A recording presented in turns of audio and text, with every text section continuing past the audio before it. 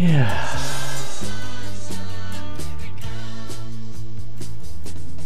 And God said, "Let there be light." And there was light. Worshipping the sun is worshipping God. Electricity, of course, is an expression of light. The sun falls upon the earth.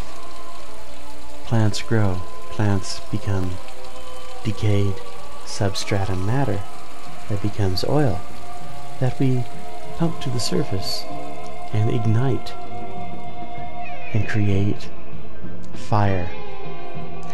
The fire then heats up the water, and the water turns the turbines, and the turbines generate electricity, and the electricity flows through the lines and emerges as the light that I am seeing in this room on the wall. Let there be light.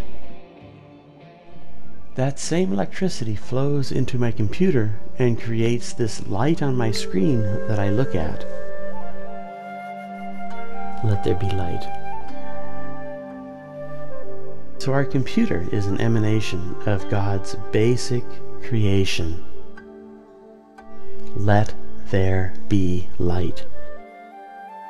Let us please see the continuity of this flow.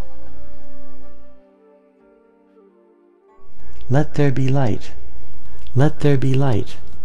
Let there be light.